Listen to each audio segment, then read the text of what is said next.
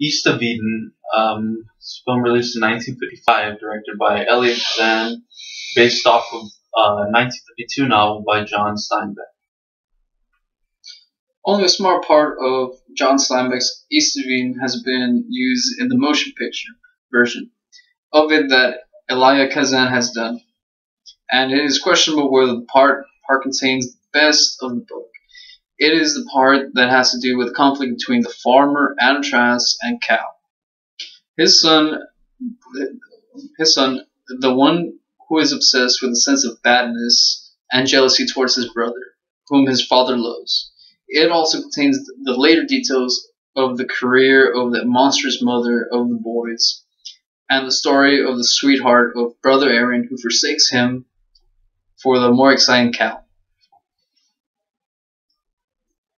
I really enjoyed James Dean's acting. What are you laughing? Shut up. I really enjoyed James Dean's acting because in the movie he plays this shy, disturbed teen, and the reason why he's like this is because he didn't receive as much love and affection from his father as his brother Aaron did. You forgot the names? Just keep it going. Okay. Just suck it. And also his mother had left them, and they had no idea that she was even still alive. So that's one thing. Also, I really liked James Dean's progression from being this shy, disturbed teenager to being more outgoing in the end. Because in the end, he just didn't really care anymore, and he eventually even got the girl at the end. And this was sort of because he had this sort of mental breakdown because his dad, he had started this business because his dad's business went under. So he tried to find a way to make money. Yeah, which led him talk to his mother, which involved her in getting money, which basically made it a no-no with his dad. So he started this business and he gave his dad the money for his birthday, but the dad didn't accept it, which made Cal sort of have a rage. He was rage, more or less rage. And then he went as far as taking Aaron to the brothel that his mother was working at, and revealed his mother to Aaron, which then made Aaron sort of go insane and go fight in this war that he didn't want to really take part in. And as we, besides the storyline and going on and whatnot like that, the actors which played these roles are Julie Harris as Abram, James Dean as Cal Trask, Raymond Massey as Adam Trask, Richard Davalos as Aaron Trask, Joe Van Fleet as Kate Trask. Excuse me.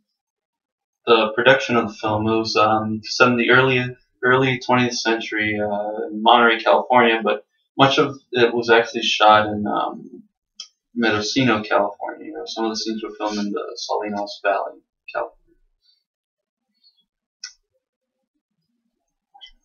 I feel like I really like James Dean. This is really the film that really brought him.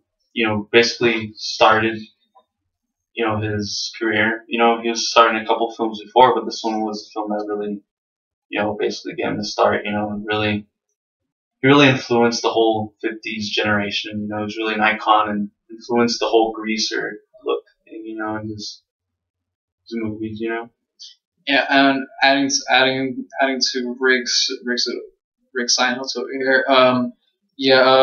Rick James Dean was actually preferably more known with his friends and like family as Jimmy for some Jimmy. James came afterwards because of Hollywood went off, but closely it was Jimmy. Like it was Jimmy. Like they were literally calling him Jim or Jim.